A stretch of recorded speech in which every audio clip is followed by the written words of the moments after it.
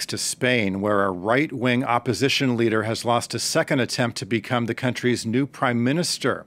Alberto Nunez-Feijoo failed to pass a key vote in parliament on Thursday, and then again this afternoon. The vote sets in motion a 2-month countdown to new elections, unless outgoing socialist Prime Minister Pedro Sanchez can garner sufficient support to keep his job as PM. Let's cross to our correspondent in Madrid, Sarah Morris. Sarah, what can you tell us about this vote this afternoon?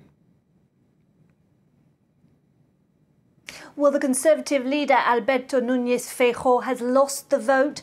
That was always expected, but it was one small surprise that there was 172 voted for Mr. Feijoo versus 177. After one Catalan separatist made a mistake in his vote, he voted yes to Mr. Feijoo and then had his vote disqualified when he wanted to change it to no. Otherwise, this was not a surprise. It was always going to be a mission impossible. Mr. Feijoo managed to get the support of the far-right party Vox. He also managed to get two smaller parties to back him. But the separatist regional parties that held the balance of power and still continue to hold it, they see that they've got more to gain from backing the continuation of the Socialist Prime Minister Pedro Sanchez with his far-left allies Sumar. Well, so Sarah, is there still a path for Pedro Sanchez to hold on to the premiership? I mean, what happens next?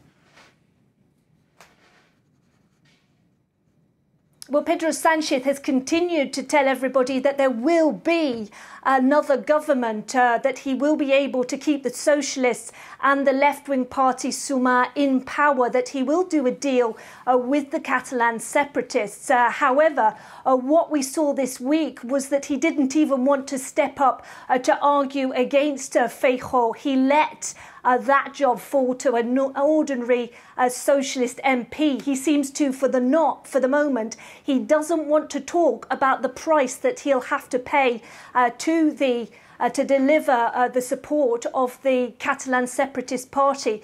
And Feijoo attacked him for that, basically saying this week that Carles Puigdemont, the former Catalan president, who declared independence of the northeastern region and then fled to Belgium, that he holds the power in his hands and that essentially Mr. Sanchez will deliver him an amnesty for everybody who spent public money on that independence bid, but that Sanchez will not be spelling out the terms of that amnesty, which is still being negotiated.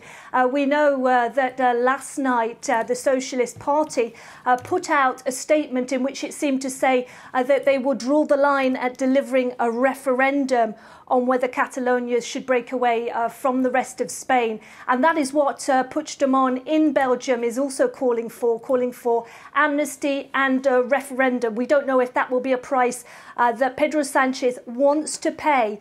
If he doesn't, and if he can't form a government, then the clock is now ticking. 2 months, if nobody can form a government, there will be a repeat election, probably for mid-January.